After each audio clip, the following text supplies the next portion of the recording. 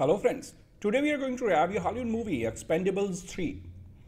Had director Steve James replaced the brief shot of topless women with hundreds of men being machine gunned to death, life itself might have gotten the PG-13 rating Expendables 3 hilariously brandishes. To quote the Wacko Kid, Sylvester Stallone and his band of merry old action stars kill more men than Cecil B. DeMille. Yet, somehow, this is more kid-friendly than bare breasts. In fact, no one in the Expendables 3 takes his shirt off, presumably because Patrick Hughes' obscenely massive pecs alone would almost guarantee an R. It is genuine farce to follow the gore-soaked prior installments of this franchise, with one where people manage to get shot 72 million times yet never lose an ounce of blood. Throats are slit and villains are impaled on impressive-looking cutlery with suitably gruesome-sounding effects. Yet, bodies may as well be filled with air or Lucky Charms marshmallows. When one considers that Expendables 3 plays as a torch passing from my generation of action fans to the current generation, that PG-13 is an old man's sly jab at the toughness of your whippersnappers. The audience for the first Expendables grew up on the hard R brutally. Its stars dished out in the 80s and early 90s. So once the younger actors of today get tossed in the mix, the series suddenly takes a kinder, gentle approach to its extreme violence. This has to be an intentional wink from Stallone and his contemporaries.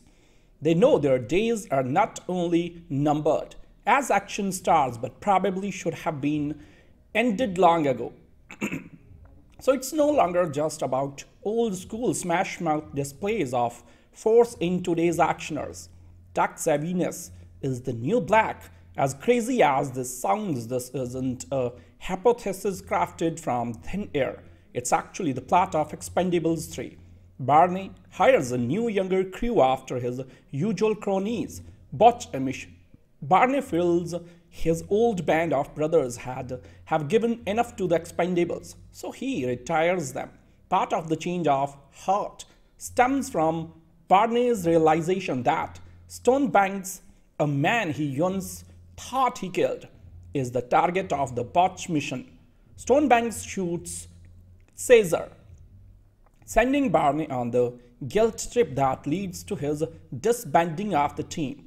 So after demanding that his crew enjoy the rest of their lives, Barney embarks on a suicide mission with his younger charges, all of whom are skilled not only in combat, but also in those computer thingies Barney just doesn't understand. Of course, the new kids on the block manage to get kidnapped by Stonebanks, forcing Barney to call his old team back into action. So this is glorious pander to my middle-aged brethren. We have come to the part of the review where I am supposed to justify my favorable rating by telling you to turn your brain off in order to enjoy the Expendables 3. I'm not going to do that because that's an insult to you, me and the movie. Instead, I want you to pay close attention to the Expendables 3 because if you are on its wavelength, you will discover an incredibly self-aware streak of obsessive compulsion running through it. So when it comes to nostalgic detail, this is a Russian nesting doll of a movie. Illusions beget deeper illusions, tying the levels together in an almost endless game of 6 degrees of action movie separation. There's a Marvel Universe-sized dollop of slavish devotion for fans of Stallone, Schwarzenegger, Statham and Gibson. For example, Antonio Banderas co-star as Galgo, a candidate for Barney's new crew. Banderas and Stallone last appeared as antagonists in the Wachowski's Assassins. Rather than recreate that character, Banderas instead plays a cross between Puss in Boots and Joe Pesci's Leo gets character from the Lethal Weapon series. Gibson repays the favor by repeating a line from Banderas' Desperado in the climactic action sequence. Gibson also gives the viewer the chance to see rigs from Lethal Weapon Battle Rambo for the belated title of Craziest Tough Guy 80s edition. Schwarzenegger repeats catchphrases from Commando and other movies, while Wesley Snipes makes his entrance on a literal money train before uniting with his nemesis from Demolition Man. Even that PG-13 evokes memories of the rating on the third installment of the R-rated Mad Max series. Practically every line and every combination of the older Expendables characters evokes this type of connection, and the movie knows it's doing so. That contributed greatly to my good time. If you choose not to get trapped in the movie's spiderweb of nostalgia, there are still pleasures to be had. Gibson sinks his teeth into his big villainous monologue, and seeing him with his mouth taped is sure to inspire applause. Snipes get a good joke about tax evasion and several action scenes to remind us that we should always bet on black. There is charming chemistry between Statham and Stallone, and a helicopter flying Harrison Ford shows up to use the type of language Spielberg and Lucas wouldn't let him use as Han Solo nor Indiana Jones. The younger Expendables are given the Muppet Babies treatment.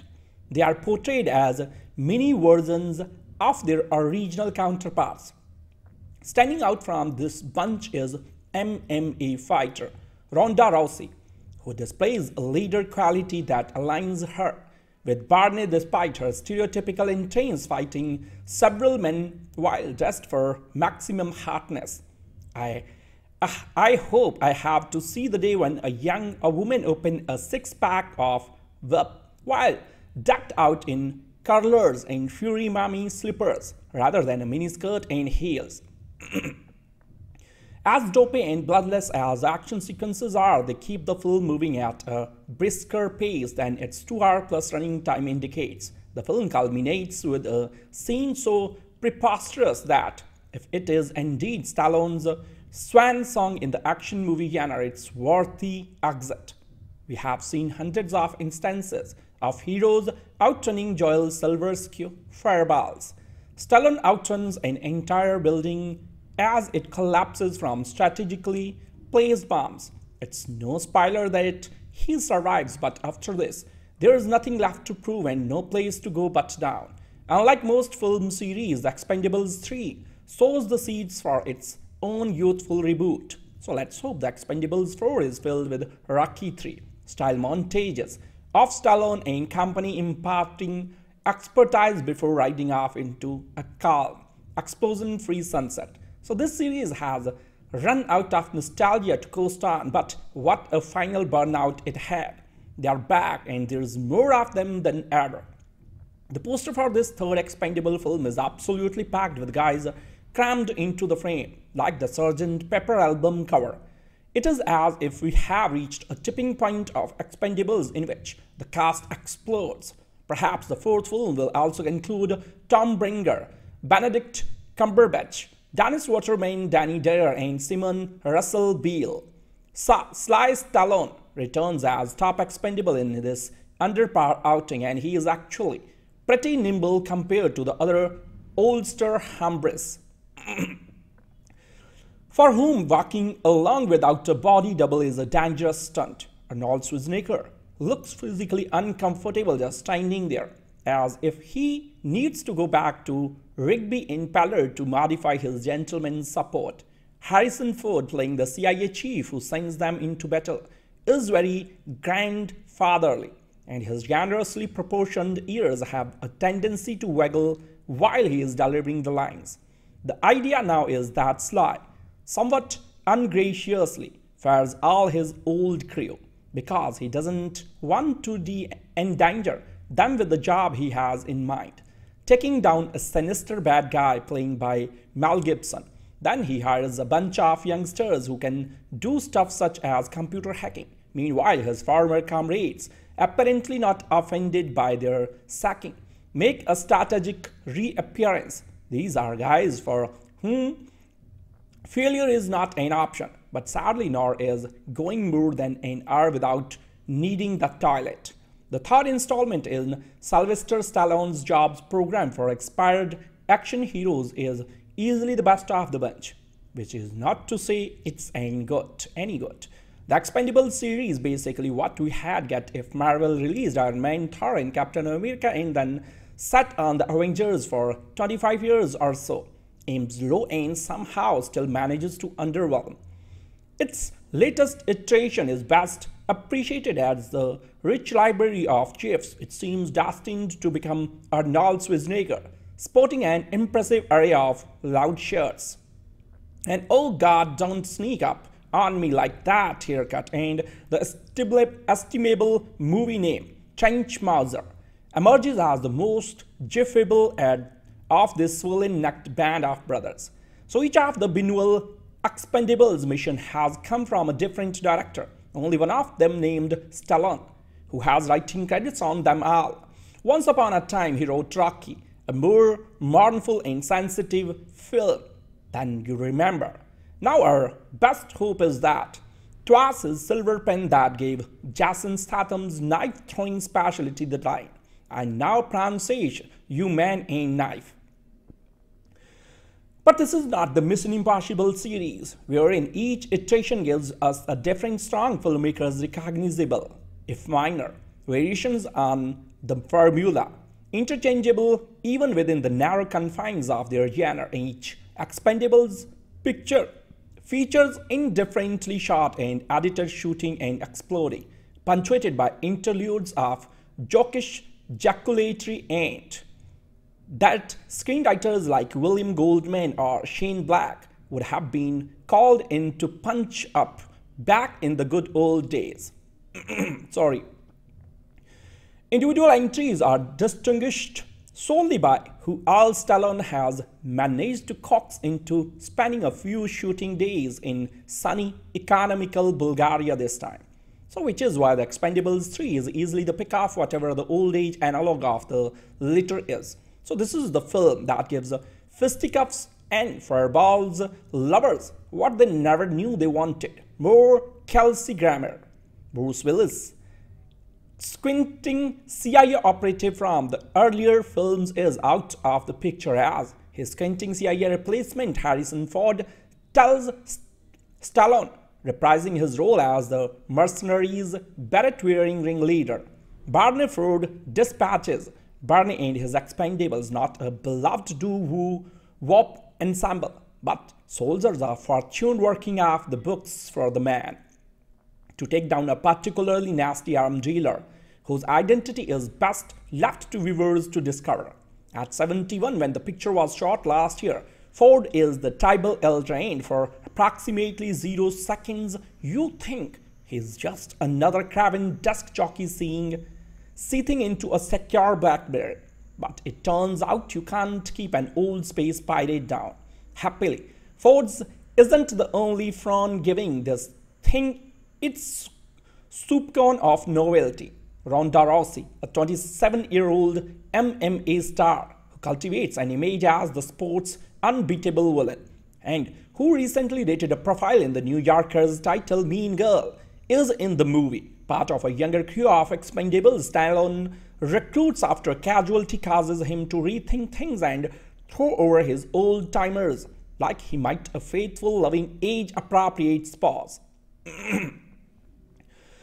The closest thing to a spouse his character has is Statham, a mere 21 years younger than Stallone. He is one of the kicked-out old-timers. More confoundingly, also present is Victor Ortiz, a welterweight boxer best known for getting knocked out by Floyd Mayweather 3 years ago after headbutting him and then kissing him on the cheek during the biggest fight of his career. More rewardingly, so is Wesley Snipes, returning to the screen after his prison term on tax charges in a film that opens with Stallone and 3 retired athletes, Statham, Terry Crews and Randy Couture, busting him out of jail. Actually, it's a jail train. Actually, it's an armored prison transport. A life-saving title card informs us, lest our eyes beguile us into concluding it's an armored transport prison. So here's the good news. Snipes, 52, still looks as good as and moves as fluidly as he did starring opposite Stallone in Demolition Man 21 years ago. Though it's impossible to tell here if he is doing his own parkour. He even acts a little, jumping into his role as Dr. Death, an assassin and medic who's possibly been driven a little crazy by his years of solitary confinement before getting elbowed out of the movie. Even more than Stallone, Snipes is a tragically wasted talent. A generation ago, electrifying performances in New York City and the Spike Lee joint Mo Better Blues and Jungle Fever made him look like someone who had been surprising us on screen for decades. So his elegant physicality made him a natural for action pictures too. But he said yes to too many and they ruined him. Sorry.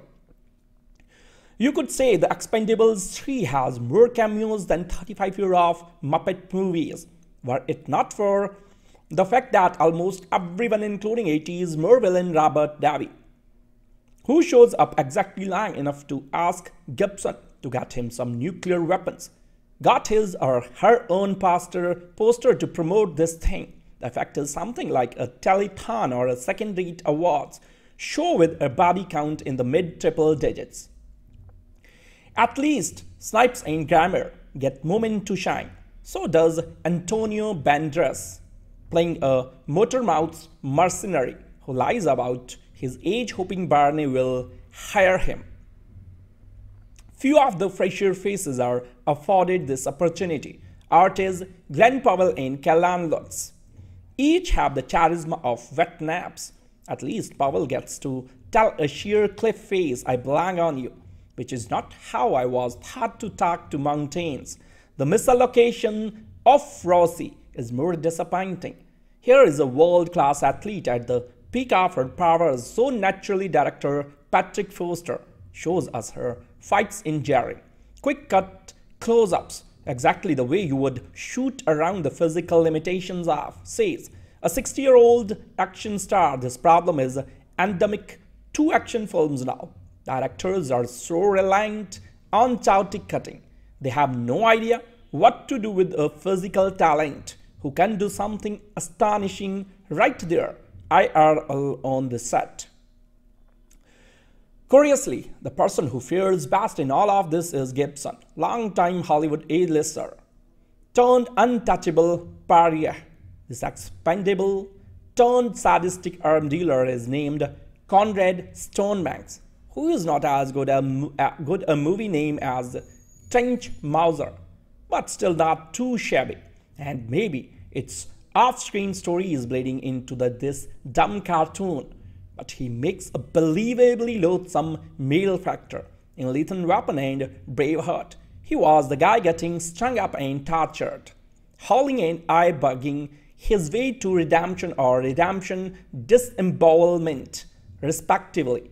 Now, he is the guy holding the knife. You either die a hero or live long enough to see yourself become a villain. As Aaron Eckhart said in The Dark Knight, as infinitively better movie in which the villain briefly allows himself to be captured, as Gibson's Stonebanks does here. Sorry. Still, his de rigueur, "We are not very different, you and I" speech to Barney has the ring of truth. When one of young pup Expendables dares to interrupt, Gibson tells him, "I will open your meat shirt and show you your own heart." William Goldman or Shane Black could do no better.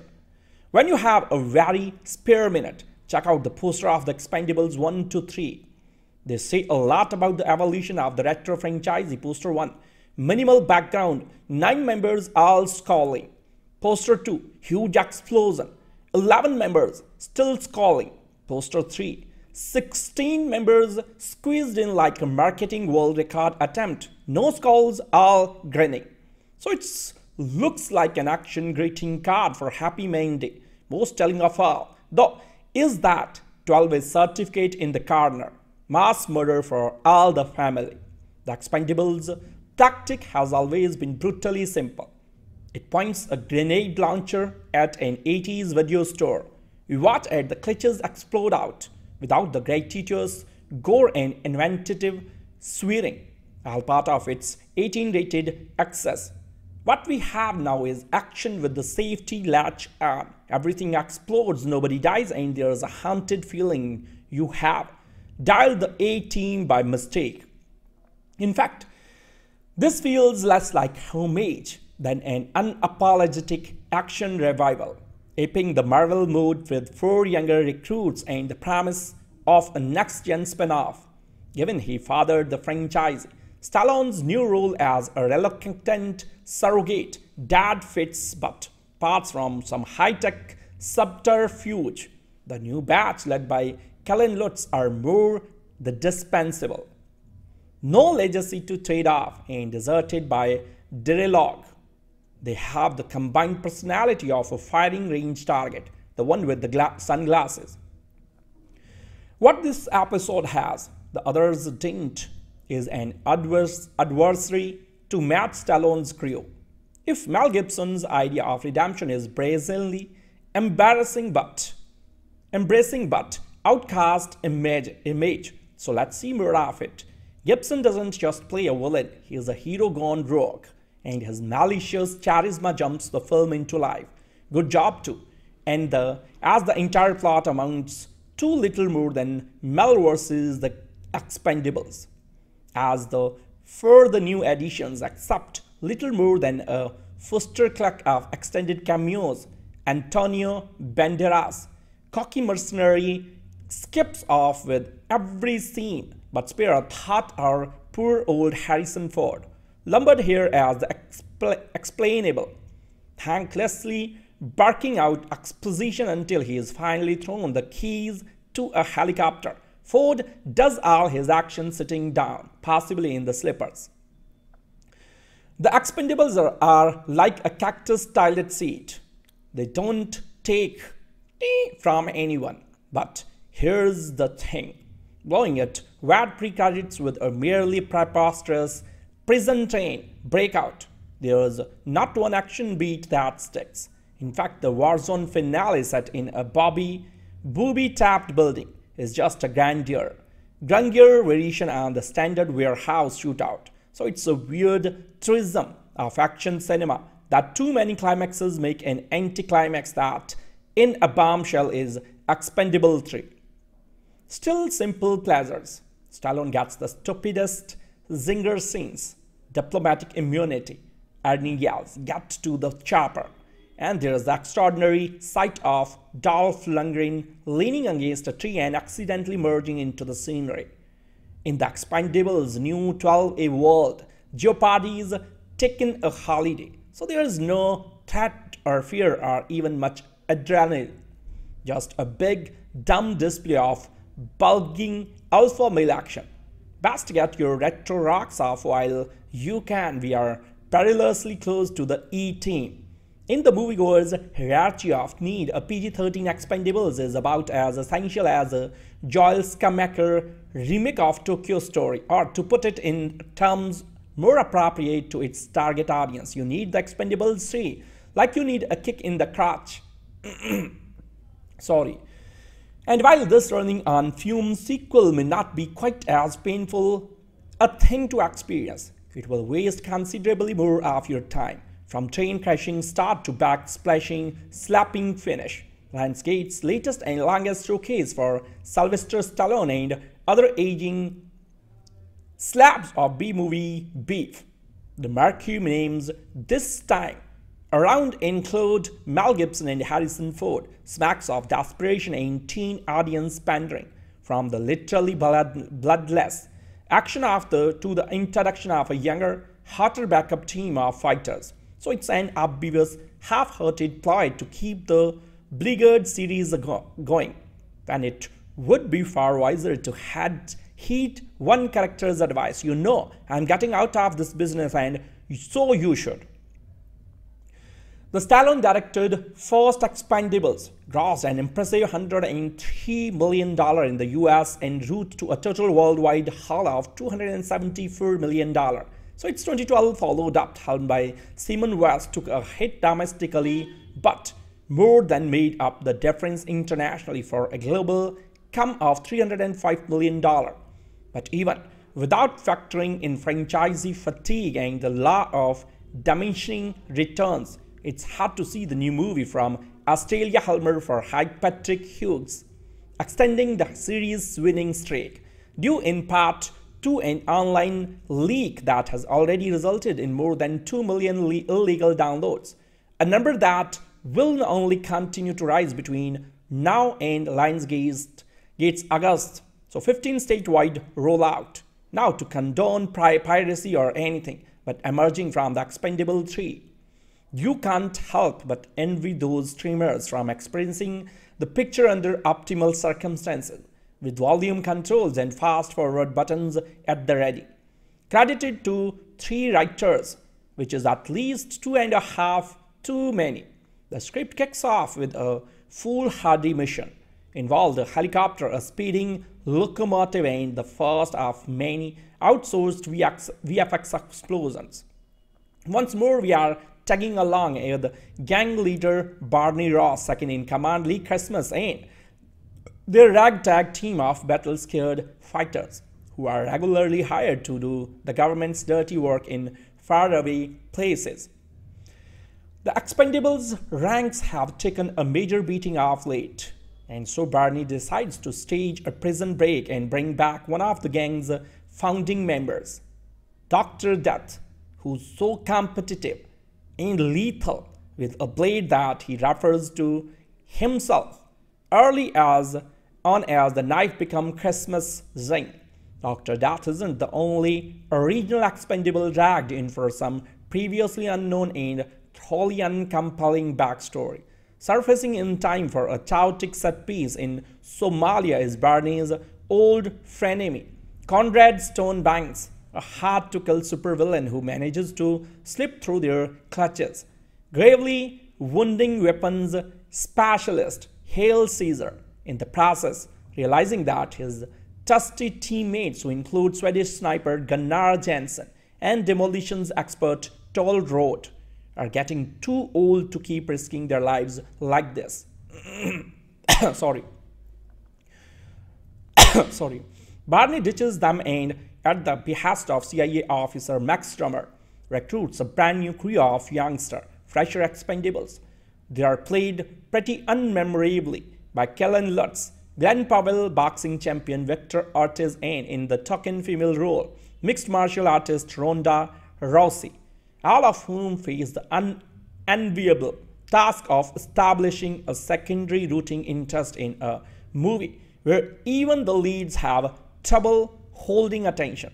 Naturally, Christmas and company are none too thrilled to find their makeshift family so unceremoniously disbanded for this bunch of newbies, and so the Expendables 3 tries to mix in a few tears with all the testosterone, honoring the depth and resilience of male friendships forged in combat, while acknowledging the looming specter of the men's mortality. It's a theme that would seem to blend well with the series' main objective, which is to pay loving, somewhat valedictory tribute to as many fading 80s and 90s action heroes in the same movie as possible. As an actor proudly notes in the press material, we had Rocky, the Terminator, Indiana Jones, and the Transporter, Mad Max, Desperado, and Blade. He seems to have left out the follow-up caveat, and we gave them virtually nothing or interested to do or say for 2 hours. The previous 2 movies, although barely defensible, were at least enlivened by a sly awareness of their own awfulness, and got by on the strength of their no-nonsense R-rated brutality. But that grisly sense of purpose is nowhere to be found in the Expendables 3, which, for clearly commercial reasons, have opted for a more audience-friendly PG-13 rating, a gutless decision that drains the action of its excitement, its visceral impact, and its glorious disreputability. By the time the movie finally arrives at an incoherent endgame set in some fictional Middle Eastern hellhole, where editors Sean Albertson and Paul Herb try their needest to make sense of a whirlwind of action involving rolling tanks, speeding motorcycles, and dive-bombing helicopters, it's at once impossible to follow what's going on and impossible to care in any event. One of the cast's highest profile addition is Antonio Banderas as Galgo, an ingratiating, over-eager assassin whose habit of sharing personal anecdotes non-stop is meant to provide long-winded comic relief. Banderas is trying way too hard, but that's borderline refreshing in a movie where too many people seem to be doing the opposite. Had director Steve James replaced the brief shot of topless women with hundreds of men being machine gunned to death, life itself might have gotten the PG-13 rating. Expendables 3 hilariously brandishes. To quote the Wacko Kid, Sylvester Stallone and his band of merry old action stars kill more men than Cecil B. DeMille. Yet, somehow, this is more kid-friendly than bare breasts. In fact, no one in the Expendables 3 takes his shirt off, presumably because Terry Crews' obscenely massive pecs alone would almost guarantee an R. It is genuine farce to follow the gore-soaked prior installments of this franchise, with one where people manage to get shot 72 million times yet never lose an ounce of blood. Throats are slit and villains are impaled on impressive-looking cutlery with suitably gruesome-sounding effects. Yet, bodies may as well be filled with air or Lucky Charms marshmallows. When one considers that Expendables 3 plays as a torch passing from my generation of action fans to the current generation, that PG-13 is an old man's sly jab at the toughness of your whippersnappers. The audience for the first Expendables grew up on the hard R brutally.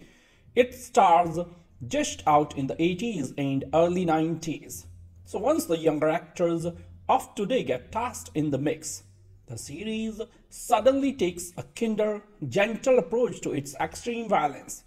This has to be an intentional wink from Stallone and his contemporaries. They know their days are not only numbered as action stars, but probably should have been ended long ago. So it's no longer just about old school smash mouth displays of force in today's actioners. Tech savviness is the new black. As crazy as this sounds, this isn't a hypothesis crafted from thin air. It's actually the plot of Expendables 3. Barney hires a new younger crew after his usual cronies botch a mission. Barney feels his old band of brothers have given enough to the Expendables, so he retires them. Part of the change of heart stems from Barney's realization that Stonebanks, a man he once thought he killed, is the target of the botch mission. Stonebanks shoots Caesar, sending Barney on the guilt trip that leads to his disbanding of the team. So after demanding that his crew enjoy the rest of their lives, Barney embarks on a suicide mission with his younger charges, all of whom are skilled not only in combat, but also in those computer thingies Barney just doesn't understand. Of course, the new kids on the block manage to get kidnapped by Stonebanks, forcing Barney to call his old team back into action. So this is glorious pander to my middle-aged brethren. We have come to the part of the review where I am supposed to justify my favorable rating by telling you to turn your brain off in order to enjoy the Expendables 3. I'm not going to do that because that's an insult to you, me and the movie. Instead, I want you to pay close attention to the Expendables 3 because if you are on its wavelength, you will discover an incredibly self-aware streak of obsessive compulsion running through it. So when it comes to nostalgic detail, this is a Russian nesting doll of a movie. Illusions beget deeper illusions, tying the levels together in an almost endless game of 6 degrees of action movie separation. There's a Marvel Universe-sized dollop of slavish devotion for fans of Stallone, Schwarzenegger, Statham and Gibson. For example, Antonio Banderas co-star as Galgo, a candidate for Carney's new crew. Banderas and Stallone last appeared as antagonists in the Wachowski's Assassins. Rather than recreate that character, Banderas instead plays a cross between Puss in Boots and Joe Pesci's Leo Getz character from the Lethal Weapon series. Gibson repays the favor by repeating a line from Banderas' Desperado in the climactic action sequence. Gibson also gives the viewer the chance to see rigs from Lethal Weapon Battle Rambo for the belated title of Craziest Tough Guy 80s edition. Schwarzenegger repeats catchphrases from Commando and other movies, while Wesley Snipes makes his entrance on a literal money train before uniting with his nemesis from Demolition Man. Even that PG-13 evokes memories of the rating on the third installment of the R-rated Mad Max series. Practically every line and every combination of the older Expendables characters evokes this type of connection, and the movie knows it's doing so. That contributed greatly to my good time. If you choose not to get trapped in the movie's spider web of nostalgia, there are still pleasures to be had. Gibson sinks his teeth into his big villainous monologue, and seeing him with his mouth taped is sure to inspire applause. Snipes got a good joke about tax evasion and several action scenes to remind us that we should always bet on black. There is charming chemistry between Statham and Stallone, and a helicopter flying Harrison Ford shows up to use the type of language Spielberg and Lucas wouldn't let him use as Han Solo nor Indiana Jones. The younger Expendables are given the Muppet Babies treatment. They are portrayed as mini versions of their original counterparts. Standing out from this bunch is MMA fighter Ronda Rousey, who displays a leader quality that aligns her with Barney despite her stereotypical intense fighting several men while dressed for maximum hotness. I hope I have to see the day when a woman open a six-pack of whip while decked out in curlers and Fury Mommy slippers rather than a miniskirt and heels. As dopey and bloodless as action sequences are, they keep the film moving at a brisker pace than its 2-hour plus running time indicates. The film culminates with a scene so preposterous that, if it is indeed Stallone's swan song in the action movie genre, it's worthy exit.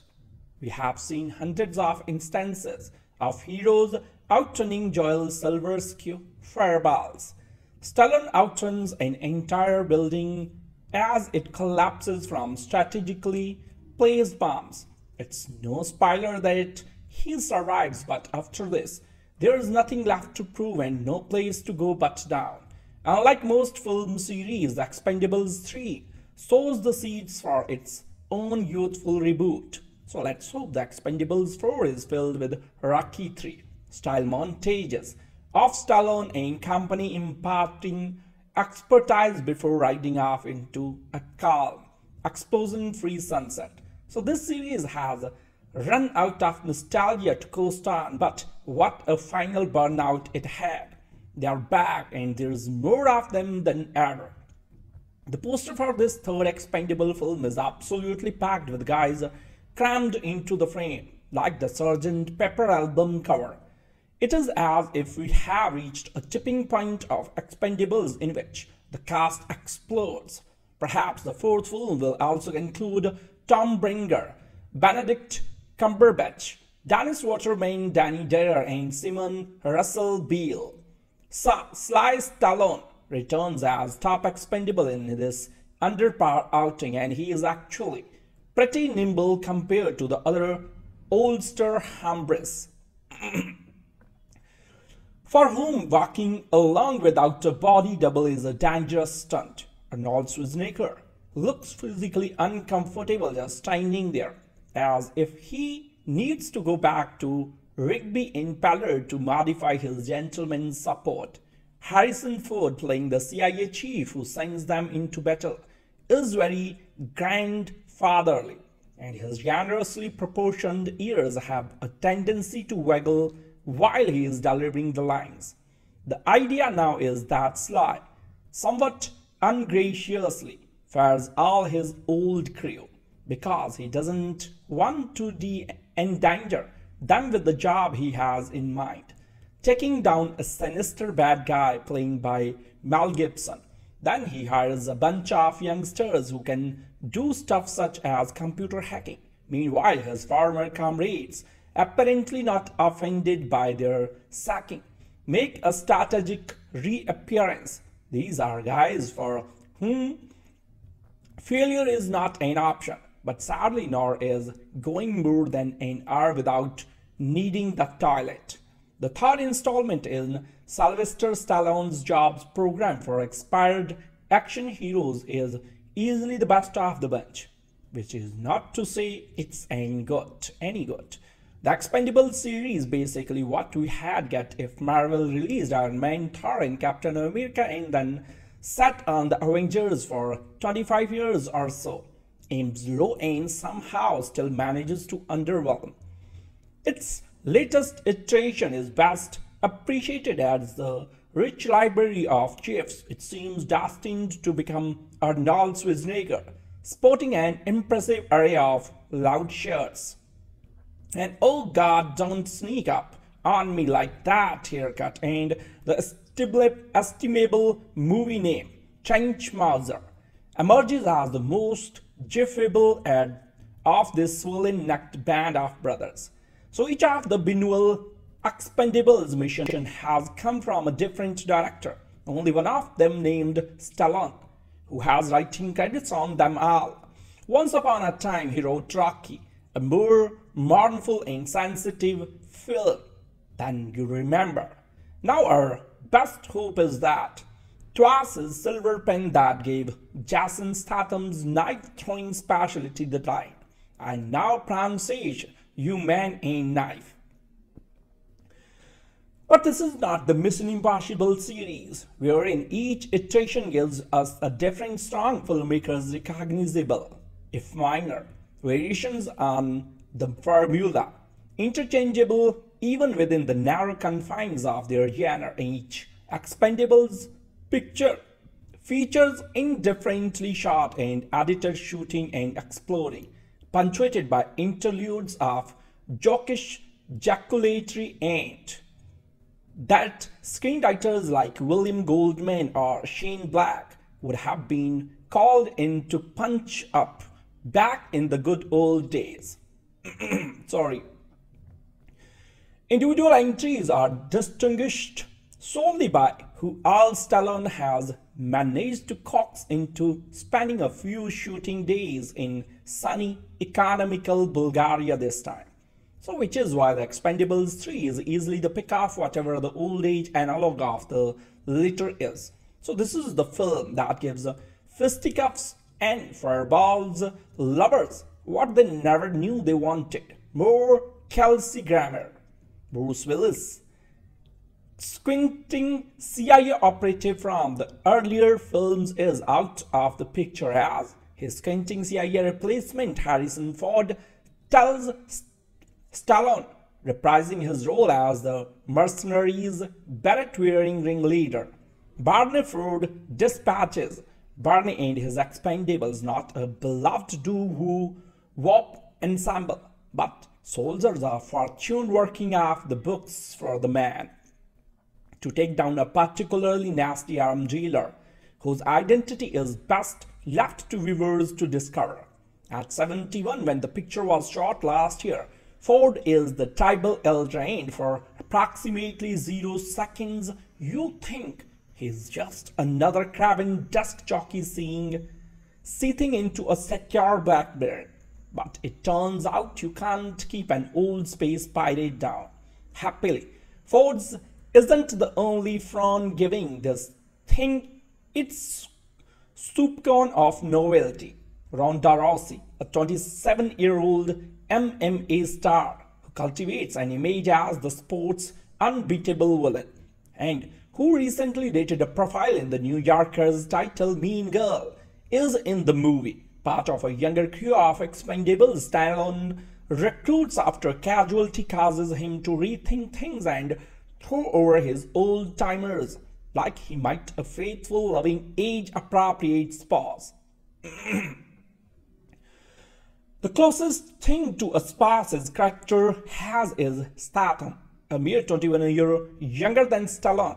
He is one of the kicked-out old-timers. More confoundingly, also present is Victor Ortiz, a welterweight boxer best known for getting knocked out by Floyd Mayweather 3 years ago after headbutting him and then kissing him on the cheek during the biggest fight of his career. More rewardingly, so is Wesley Snipes, returning to the screen after his prison term on tax charges in a film that opens with Stallone and 3 retired athletes, Statham, Terry Crews and Randy Couture, busting him out of jail. Actually, it's a jail train. Actually, it's an armored prison transport. A life-saving title card informs us, lest our eyes beguile us into concluding it's an armored transport prison. So here's the good news. Snipes, 52, still looks as good as and moves as fluidly as he did starring opposite Stallone in Demolition Man 21 years ago. Though it's impossible to tell here if he is doing his own parkour. He even acts a little, jumping into his role as Dr. Death, an assassin and medic who's possibly been driven a little crazy by his years of solitary confinement before getting elbowed out of the movie.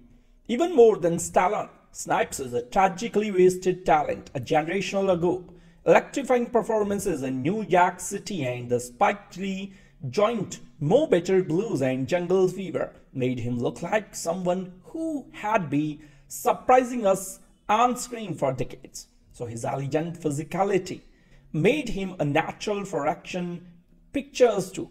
But he said yes to too many and they ruined him. Sorry.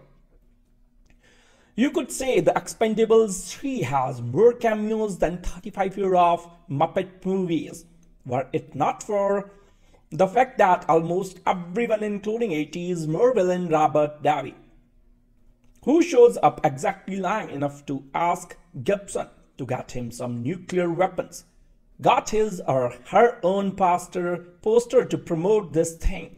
The fact is something like a telethon or a second-rate awards show with a body count in the mid-triple digits. At least Snipes and Grammer get moment to shine. So does Antonio Banderas, playing a motor-mouthed mercenary who lies about his age hoping Barney will hire him. Few of the fresher faces are afforded this opportunity. Ortiz, Glen Powell, and Kellan Lutz. Each have the charisma of wet naps. At least Powell gets to tell a sheer cliff face, "I belong on you," which is not how I was taught to talk to mountains. The misallocation of Rousey is more disappointing. Here is a world-class athlete at the peak of her powers, so naturally director Patrick Hughes shows us her fights in Jerry. Quick cut close-ups, exactly the way you would shoot around the physical limitations of, says a 60-year-old action star. This problem is endemic to action films now. Directors are so reliant on chaotic cutting. They have no idea what to do with a physical talent who can do something astonishing right there, IRL on the set. Curiously, the person who fares best in all of this is Gibson, longtime Hollywood A-lister, turned untouchable pariah. This expendable turned sadistic arm dealer is named Conrad Stonebanks, who is not as good a movie name as Trench Mauser, but still not too shabby. And maybe its off-screen story is bleeding into this dumb cartoon, but he makes a believably loathsome male factor. In Lethal Weapon and Braveheart, he was the guy getting strung up and tortured, hauling and eye-bugging his way to redemption or redemption disembowelment, respectively. Now, he is the guy holding the knife. You either die a hero or live long enough to see yourself become a villain. As Aaron Eckhart said in The Dark Knight, as infinitively better movie in which the villain briefly allows himself to be captured as Gibson's Stonebanks does here. Sorry. Still his de rigueur. We are not very different. You and I's speech to Barney has the ring of truth. When one of young pup Expendables dares to interrupt, Gibson tells him, "I will open your meat shirt and show you your own heart." William Goldman or Shane Black could do no better. When you have a very spare minute, check out the poster of the Expendables 1 to 3. They say a lot about the evolution of the retro franchise. Poster 1, minimal background, 9 members all sculling. Poster 2, huge explosion, 11 members still sculling. Poster 3, 16 members squeezed in like a marketing world record attempt. No skulls, all grinning. So it looks like an action greeting card for Happy Man Day. Most telling of all, though, is that 12 is certificate in the corner. Mass murder for all the family. The Expendables tactic has always been brutally simple. It points a grenade launcher at an 80s video store. We watch as the clutches explode out without the great teachers, gore and inventive swearing, all part of its 18-rated access. What we have now is action with the safety latch on. Everything explodes, nobody dies, and there's a haunted feeling you have dialed the A-team by mistake. In fact, this feels less like homage than an unapologetic action revival, aping the Marvel mode with 4 younger recruits and the promise of a next-gen spin-off. Given he fathered the franchise, Stallone's new role as a reluctant surrogate dad fits but parts from some high-tech subterfuge. The new batch led by Kellan Lutz are more the dispensable. No legacy to trade off and deserted by dialogue.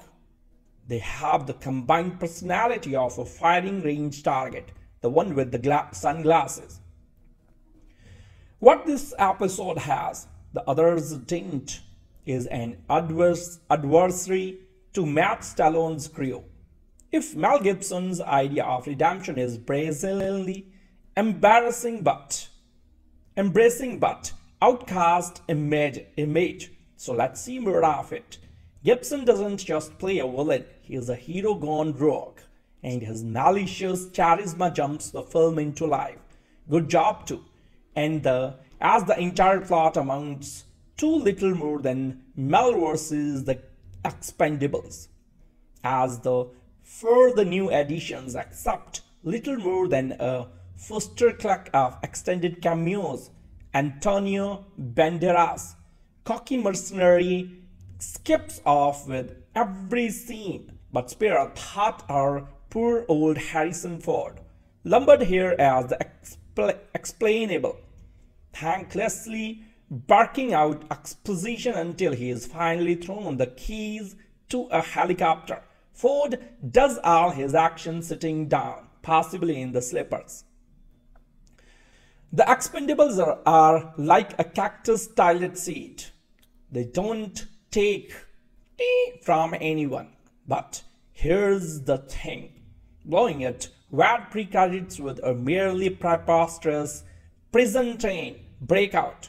There's not one action beat that sticks.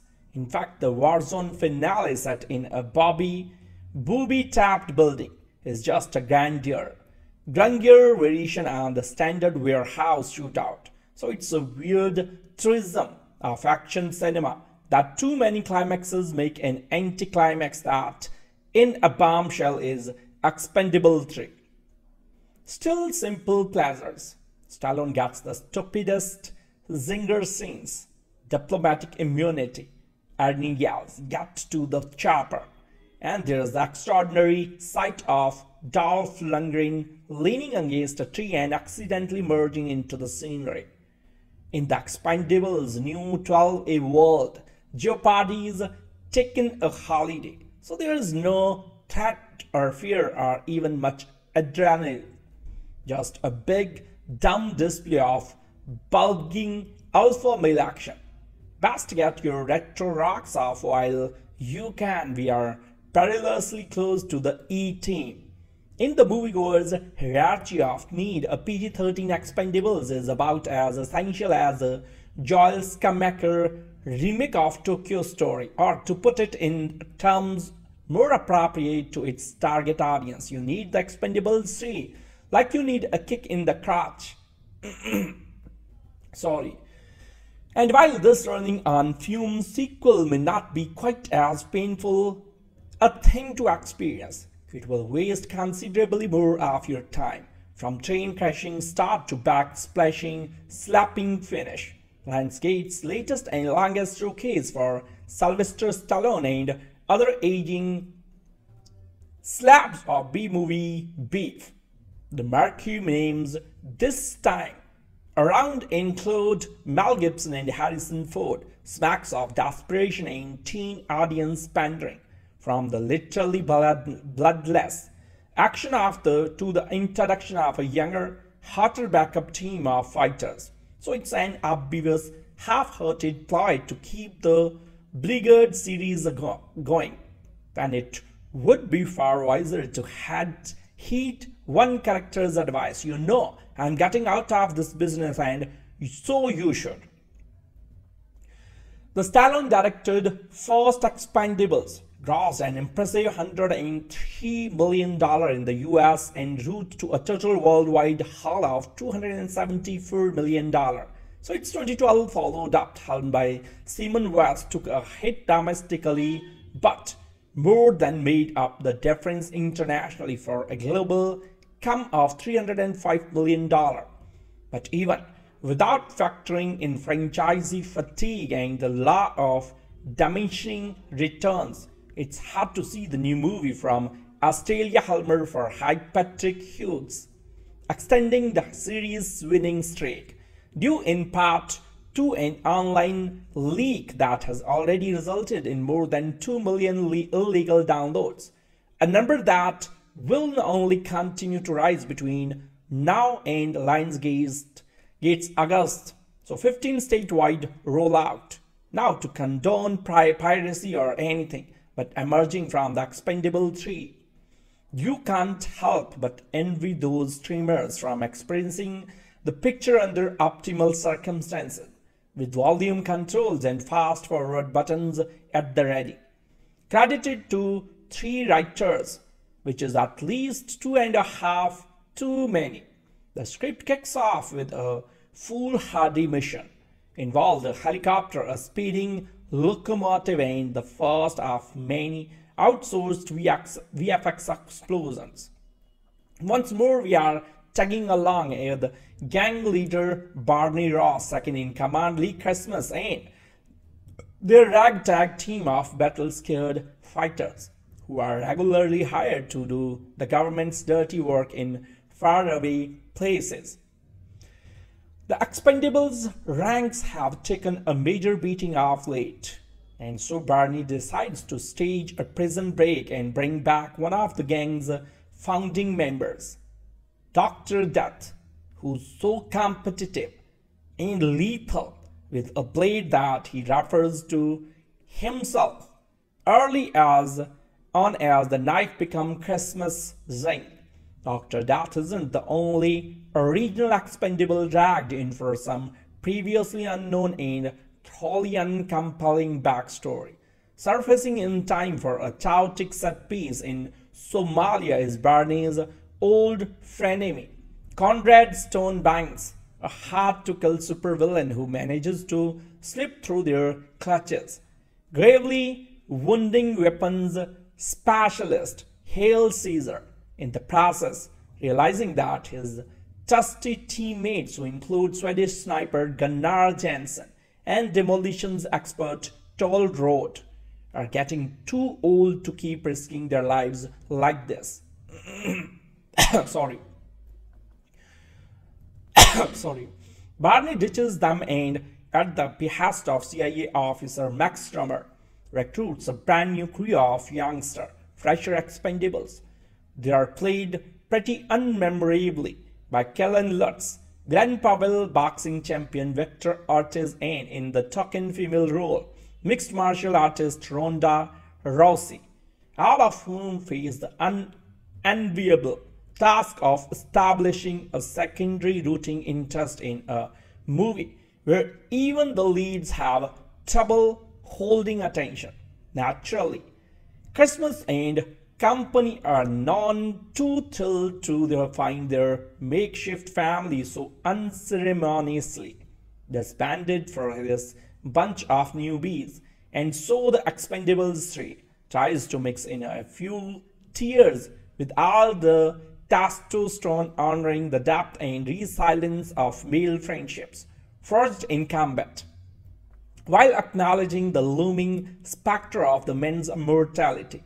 It's a theme that would seem to blend well with the series' main objective, which is to pay loving, somewhat valedictory tribute to as many fading 80s and 90s action heroes in the same movie as possible. As an actor proudly notes in the press material, we had Rocky, the Terminator, Indiana Jones, and the Transporter, Mad Max, Desperado, and Blade. He seems to have left out the follow-up caveat, and we gave them virtually nothing or interested to do or say for 2 hours. The previous 2 movies, although barely defensible, were at least enlivened by a sly awareness of their own awfulness and got by on the strength of their no-nonsense R-rated brutality. But that grisly sense of purpose is nowhere to be found in the Expendables 3, which, for clearly commercial reasons, have opted for a more audience-friendly PG-13 rating, a gutless decision that drains the action of its excitement, its visceral impact, and its glorious disreputability. By the time the movie finally arrives at an incoherent endgame, set in some fictional Middle Eastern hellhole, where editors Sean Albertson and Paul Herb try their needest to make sense of a whirlwind of action involving rolling tanks, speeding motorcycles, and dive-bombing helicopters. It's at once impossible to follow what's going on and impossible to care in any event. One of the cast's highest profile addition is Antonio Banderas as Galgo, an ingratiating, over-eager assassin whose habit of sharing personal anecdotes non-stop is meant to provide long-winded comic relief. Banderas is trying way too hard, but that's borderline refreshing in a movie where too many people seem to be doing the opposite. Had director Steve James replaced the brief shot of topless women with hundreds of men being machine gunned to death, life itself might have gotten the PG-13 rating. Expendables 3 hilariously brandishes. To quote the Wacko Kid, Stallone and his band of merry old action stars kill more men than Cecil B. DeMille. Yet, somehow, this is more kid-friendly than bare breasts. In fact, no one in the Expendables 3 takes his shirt off, presumably because Terry Crews' obscenely massive pecs alone would almost guarantee an R. It is genuine farce to follow the gore-soaked prior installments of this franchise, with one where people manage to get shot 72 million times yet never lose an ounce of blood. Throats are slit and villains are impaled on impressive-looking cutlery with suitably gruesome-sounding effects. Yet, bodies may as well be filled with air or Lucky Charms marshmallows. When one considers that Expendables 3 plays as a torch passing from my generation of action fans to the current generation, that PG-13 is an old man's sly jab at the toughness of your whippersnappers. The audience for the first Expendables grew up on the hard R brutally. Its stars dished out in the 80s and early 90s. So once the younger actors of today get tossed in the mix, the series suddenly takes a kinder, gentle approach to its extreme violence. This has to be an intentional wink from Stallone and his contemporaries. They know their days are not only numbered as action stars, but probably should have been ended long ago. So it's no longer just about old school smash mouth displays of force in today's actioners. Tech savviness is the new black. As crazy as this sounds, this isn't a hypothesis crafted from thin air. It's actually the plot of Expendables 3. Barney hires a new younger crew after his usual cronies botch a mission. Barney feels his old band of brothers have given enough to the Expendables, so he retires them. Part of the change of heart stems from Barney's realization that Stonebanks, a man he once thought he killed, is the target of the botch mission. Stonebanks shoots Caesar, sending Barney on the guilt trip that leads to his disbanding of the team. So after demanding that his crew enjoy the rest of their lives, Barney embarks on a suicide mission with his younger charges, all of whom are skilled not only in combat, but also in those computer thingies Barney just doesn't understand. Of course, the new kids on the block manage to get kidnapped by Stonebanks, forcing Barney to call his old team back into action. So this is glorious pander to my middle-aged brethren. We have come to the part of the review where I am supposed to justify my favorable rating by telling you to turn your brain off in order to enjoy the Expendables 3. I'm not going to do that because that's an insult to you, me and the movie. Instead, I want you to pay close attention to the Expendables 3 because if you are on its wavelength, you will discover an incredibly self-aware streak of obsessive compulsion running through it. So when it comes to nostalgic detail, this is a Russian nesting doll of a movie. Illusions beget deeper illusions, tying the levels together in an almost endless game of 6 degrees of action movie separation. There's a Marvel Universe-sized dollop of slavish devotion for fans of Stallone, Schwarzenegger, Statham and Gibson. For example, Antonio Banderas co-star as Galgo, a candidate for Barney's new crew. Banderas and Stallone last appeared as antagonists in the Wachowski's Assassins. Rather than recreate that character, Banderas instead plays a cross between Puss in Boots, and Joe Pesci's Leo gets character from the Lethal Weapon series. Gibson repays the favor by repeating a line from Banderas' Desperado in the climactic action sequence. Gibson also gives the viewer the chance to see rigs from Lethal Weapon Battle Rambo for the belated title of Craziest Tough Guy 80s edition. Schwarzenegger repeats catchphrases from Commando and other movies, while Wesley Snipes makes his entrance on a literal money train before uniting with his nemesis from Demolition Man. Even that PG-13 evokes memories of the rating on the third installment of the R-rated Mad Max series. Practically every line and every combination of the older Expendables characters evokes this type of connection, and the movie knows it's doing so. That contributed greatly to my good time. If you choose not to get trapped in the movie's spiderweb of nostalgia, there are still pleasures to be had. Gibson sinks his teeth into his big villainous monologue, and seeing him with his mouth taped is sure to inspire applause. Snipes got a good joke about tax evasion and several action scenes to remind us that we should always bet on black. There is charming chemistry between Statham and Stallone, and a helicopter flying Harrison Ford shows up to use the type of language Spielberg and Lucas wouldn't let him use as Han Solo nor Indiana Jones. The younger Expendables are given the Muppet Babies treatment. They are portrayed as mini versions of their original counterparts. Standing out from this bunch is MMA fighter Ronda Rousey, who displays a leader quality that aligns her with Barney despite her stereotypical intense fighting several men while dressed for maximum hotness. I hope I have to see the day when a woman open a six-pack of whip while decked out in curlers and Fury Mommy slippers rather than a miniskirt and heels. As dopey and bloodless as action sequences are, they keep the film moving at a brisker pace than its 2-hour-plus running time indicates. The film culminates with a scene so preposterous that, if it is indeed Stallone's swan song in the action movie genre, it's worthy exit. We have seen hundreds of instances of heroes outrunning Joel Silver's fireballs. Stallone outruns an entire building as it collapses from strategically placed bombs. It's no spoiler that he survives, but after this, there is nothing left to prove and no place to go but down.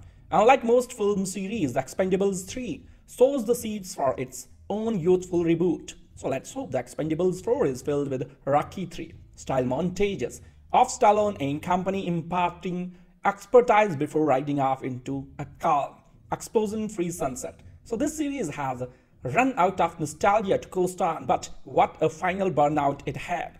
They are back and there's more of them than ever. The poster for this third Expendable film is absolutely packed with guys crammed into the frame, like the Sgt. Pepper album cover. It is as if we have reached a tipping point of Expendables in which the cast explodes. Perhaps the fourth film will also include Tom Bringer, Benedikt Cumberbatch, Dennis Waterman, Danny Dyer, and Simon Russell Beale. Sly Stallone returns as top Expendable in this underpower outing, and he is actually pretty nimble compared to the other oldster hombres, for whom walking along without a body double is a dangerous stunt. Arnold Schwarzenegger looks physically uncomfortable just standing there, as if he needs to go back to Rigby Impeller to modify his gentleman's support.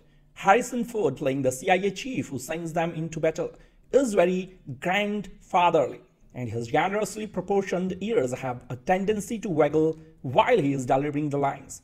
The idea now is that Sly, somewhat ungraciously, fires all his old crew because he doesn't want to endanger them with the job he has in mind, taking down a sinister bad guy playing by Mel Gibson. Then he hires a bunch of youngsters who can do stuff such as computer hacking. Meanwhile, his former comrades, apparently not offended by their sacking, make a strategic reappearance. These are guys for whom failure is not an option, but sadly nor is going more than an hour without needing the toilet. The third installment in Sylvester Stallone's jobs program for expired action heroes is easily the best of the bunch, which is not to say it's any good. The Expendables series basically what we had get if Marvel released Iron Man, Thor and Captain America and then sat on the Avengers for 25 years or so. Aims low and somehow still manages to underwhelm. Its latest iteration is best appreciated as the rich library of GIFs. It seems destined to become Arnold Schwarzenegger, sporting an impressive array of loud shirts. And oh god, don't sneak up on me like that haircut and the estimable movie name, Trench Mauser, emerges as the most gifable ad of this swollen-necked band of brothers.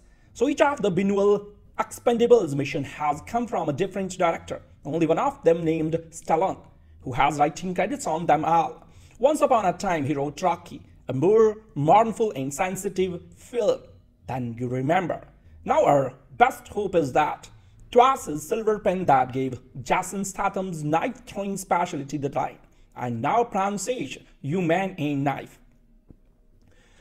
But this is not the Mission Impossible series, wherein each iteration gives us a different strong filmmaker's recognizable, if minor, variations on the formula, interchangeable even within the narrow confines of their genre. Each Expendables picture features indifferently shot and edited shooting and exploding, punctuated by interludes of jokish jocularity and that screenwriters like William Goldman or Shane Black would have been called in to punch up back in the good old days.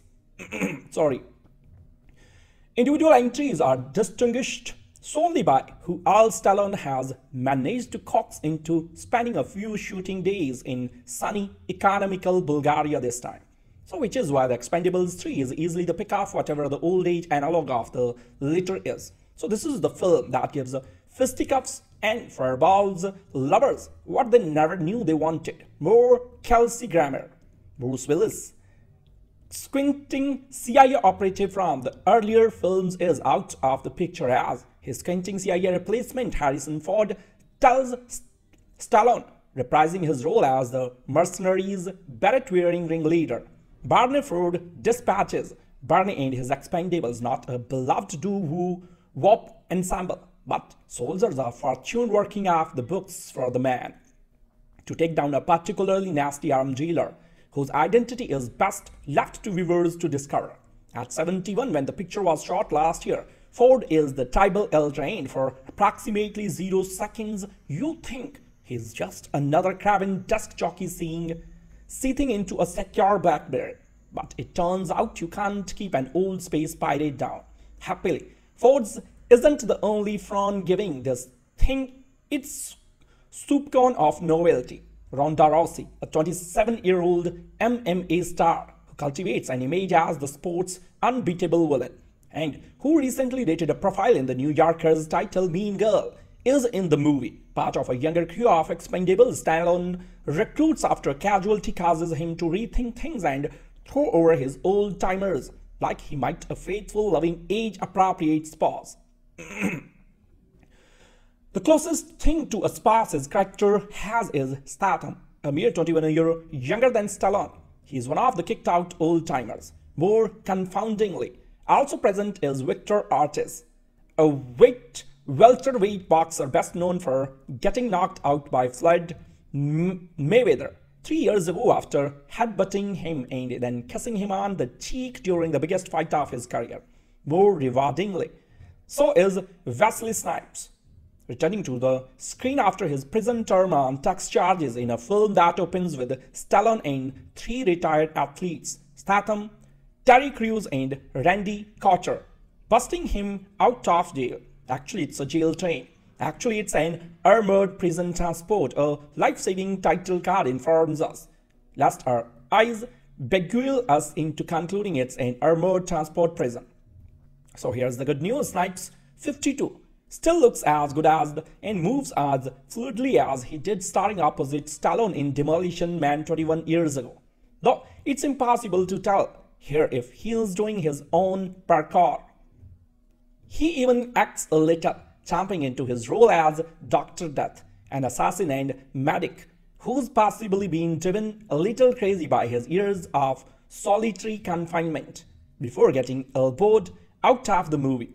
Even more than Stallone, Snipes is a tragically wasted talent a generation ago. Electrifying performances in New York City and the Spike Lee joint Mo Better Blues and Jungle Fever made him look like someone who had been surprising us on screen for decades. So his elegant physicality made him a natural for action pictures too. But he said yes to too many and they ruined him. Sorry. You could say the Expendables 3 has more cameos than 35 years of Muppet movies, were it not for the fact that almost everyone, including 80s more villain Robert Davi, who shows up exactly long enough to ask Gibson to get him some nuclear weapons, got his or her own poster to promote this thing. The effect is something like a telethon or a second-rate awards show with a body count in the mid-triple digits. At least Snipes and Grammer get moment to shine. So does Antonio Banderas, playing a motor-mouthed mercenary who lies about his age hoping Barney will hire him. Few of the fresher faces are afforded this opportunity. Ortiz, Glen Powell and Kellan Lutz each have the charisma of wet naps. At least Powell gets to tell a sheer cliff face, "I belong on you," which is not how I was taught to talk to mountains.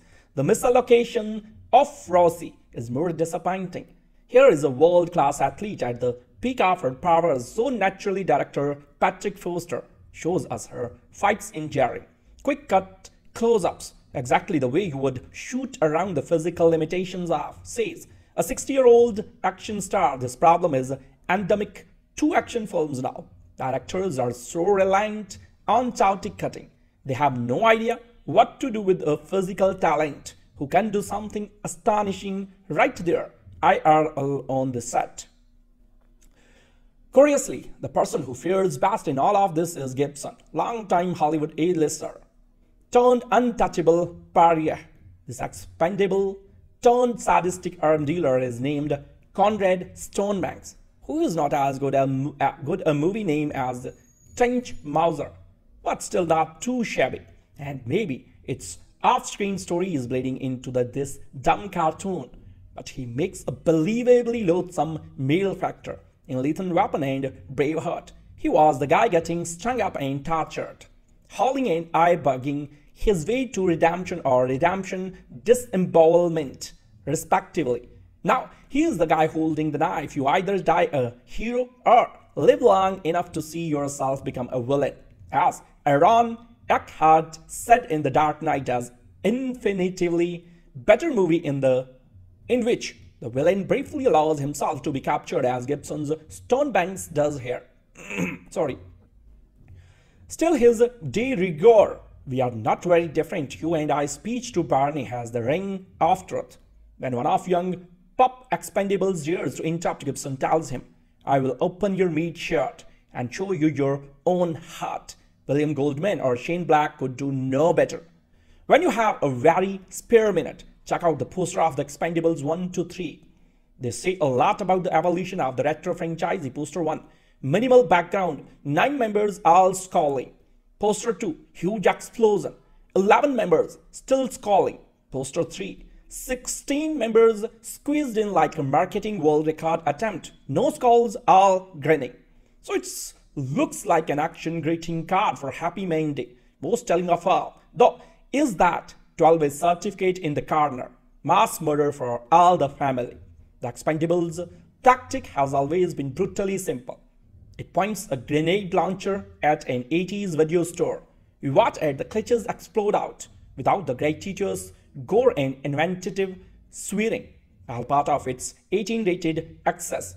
What we have now is action with the safety latch on. Everything explodes, nobody dies, and there's a haunted feeling you have dialed the A-team by mistake.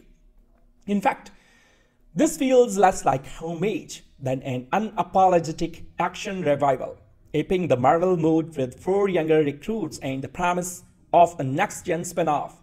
Given he fathered the franchise, Stallone's new role as a reluctant surrogate dad fits, but parts from some high-tech subterfuge. The new batch led by Kellan Lutz are more the dispensable. No legacy to trade off and deserted by dialogue. They have the combined personality of a firing range target, the one with the sunglasses. What this episode has, the others didn't, is an adversary to Matt Stallone's crew. If Mel Gibson's idea of redemption is brazenly embracing but outcast image, so let's see more of it. Gibson doesn't just play a villain, he is a hero gone rogue, and his malicious charisma jumps the film into life. Good job too. And as the entire plot amounts to little more than Mel versus the Expendables, as the further new additions accept little more than a fustercluck of extended cameos.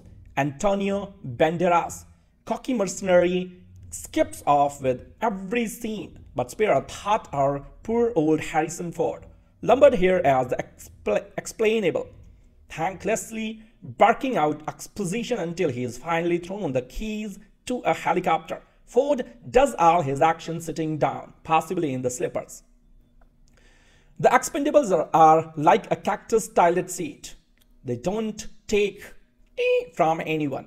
But here's the thing. Blowing it, wad pre-credits with a merely preposterous prison train breakout. There's not one action beat that sticks. In fact, the Warzone finale set in a booby-trapped building is just a grungier variation on the standard warehouse shootout. So it's a weird truism of action cinema that too many climaxes make an anticlimax that in a bombshell is Expendable 3. Still simple pleasures. Stallone gets the stupidest zinger scenes, diplomatic immunity, Ernie yells, "Get to the chopper." And there's the extraordinary sight of Dolph Lundgren leaning against a tree and accidentally merging into the scenery. In the Expendables' new 12A world, Jeopardy's taken a holiday, so there is no threat or fear or even much adrenaline. Just a big, dumb display of bulging alpha male action. Best get your retro rocks off while you can. We are perilously close to the E-team. In the moviegoer's hierarchy of need, a PG-13 Expendables is about as essential as a Joel Schumacher remake of Tokyo Story, or to put it in terms more appropriate to its target audience, you need the Expendables 3, like you need a kick in the crotch. Sorry. And while this running on fumes sequel may not be quite as painful a thing to experience, it will waste considerably more of your time. From train crashing start to backsplashing, slapping finish. Lionsgate's latest and longest showcase for Sylvester Stallone and other aging slabs of B-movie beef. The marquee names this time around include Mel Gibson and Harrison Ford, smacks of desperation and teen audience pandering, from the literally bloodless action to the introduction of a younger, hotter backup team of fighters. So it's an obvious, half-hearted ploy to keep the Blizzard series going, and it would be far wiser to heed one character's advice. You know, I'm getting out of this business, and so you should. The Stallone-directed first Expendables grossed an impressive $103 million in the US en route to a total worldwide haul of $274 million.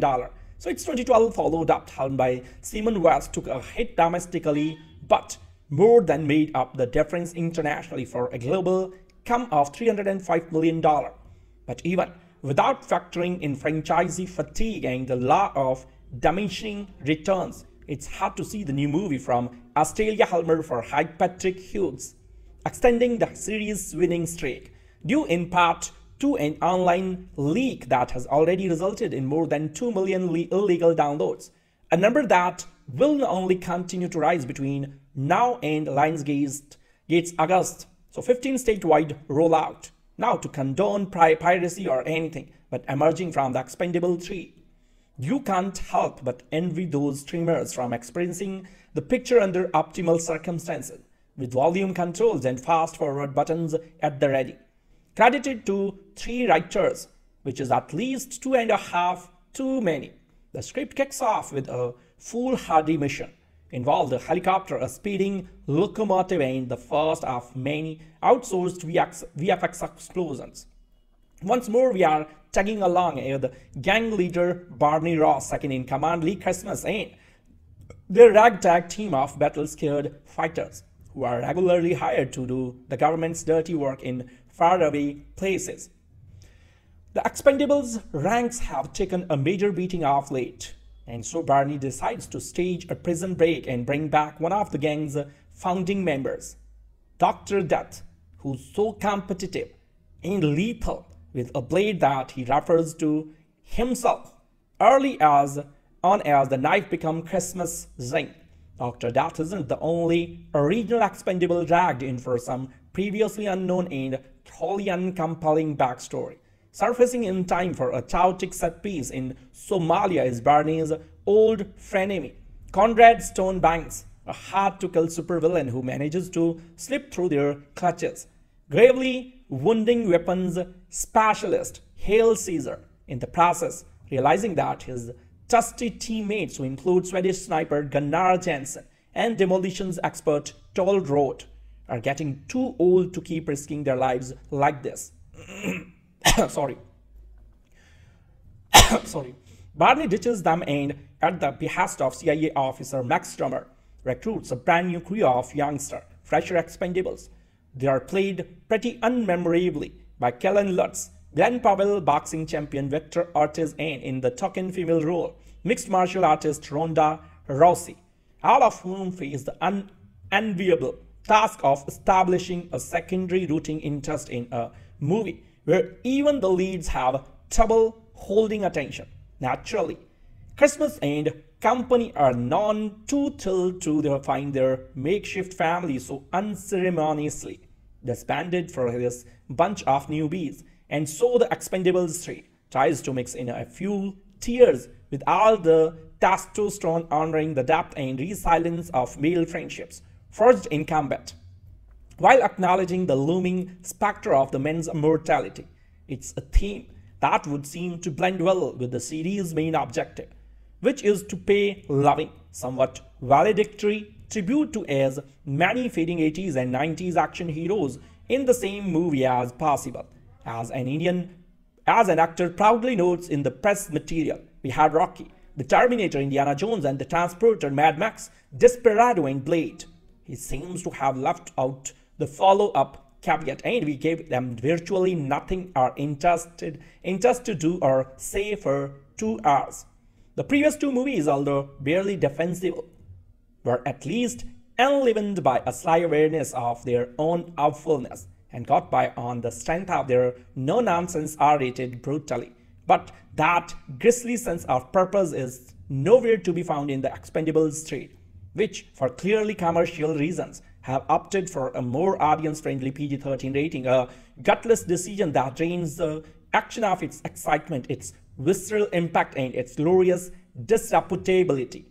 By the time the movie finally arrives at an incoherent endgame, set in some fictional Middle Eastern hellhole, where editors Sean Albertson and Paul Harb try their neatest to make sense of a whirlwind of action involving rolling tanks, speeding motorcycles, and dive-bombing helicopters. It's at once impossible to follow what's going on and impossible to care in any event.